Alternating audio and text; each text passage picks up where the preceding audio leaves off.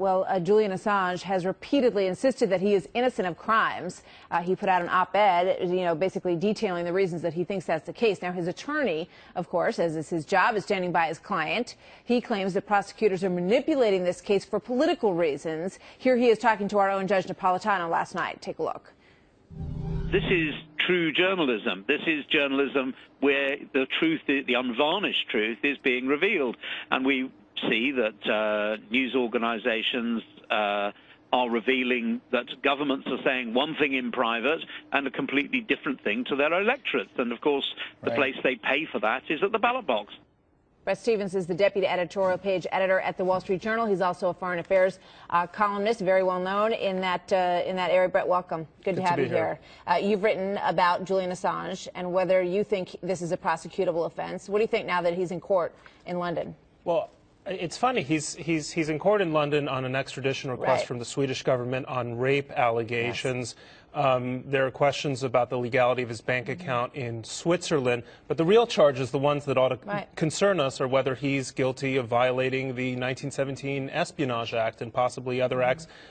Senator Dianne Feinstein in the Wall Street Journal's editorial pages today, Democrat from California, is saying that he is. I think I agree with that argument. He has willfully disclosed secret U.S. information, and by the way, not just the diplomatic cables that we've been talking about for the last 10 days or so. Really, even more seriously, what the disclosures about Afghanistan from the summer. Yeah, and as you point out, people were not all that outraged in the administration about the Iraq and Afghanistan disclosures this summer. They seem to have gotten their feathers a little bit more ruffled over this one. But I think this is going to come back to bite Robert Gibbs, perhaps. His take on this in a news conference in the White House briefing room yesterday or the day before. Let's take a look at that.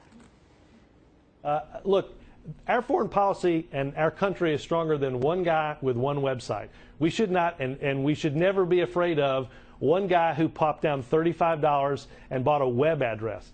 Our foreign policy is stronger than that. We're a stronger country than that. We're not scared of one guy with one keyboard and a laptop.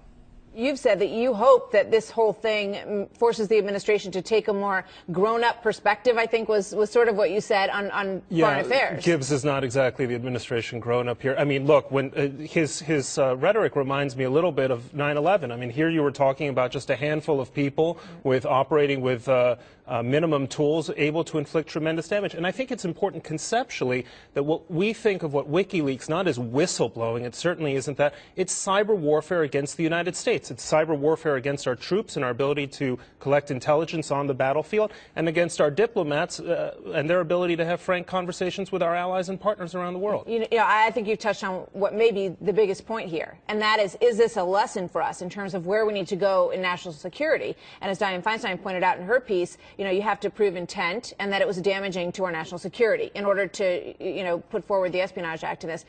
Where do we go from here in terms of protecting our systems in the future? It's a wake-up call. Well, for one thing, I mean, we seem to believe that Assange, WikiLeaks got all this information from one private in the U.S. Army with a grudge. Do you believe that?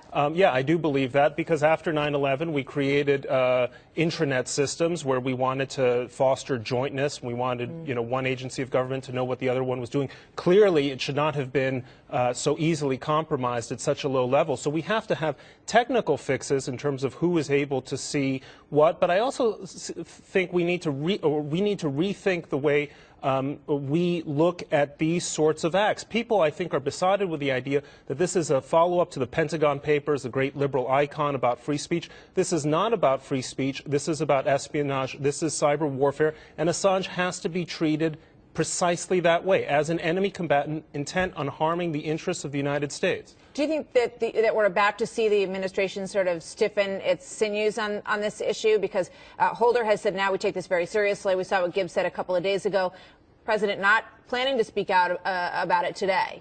Well, I wish they would have taken it seriously five months ago, but at a minimum, Great Britain is an ally. We should have an extradition request for Britain to extradite him to the United States to try him under the espionage law. We have Iceland, where WikiLeaks is domiciled, is also a NATO ally. We should be bringing pressure to bear to shut this thing down. All right, Brett, thank you very much. Good to get your take on it. Good Brett to be here. Stevens from the Wall Street Journal.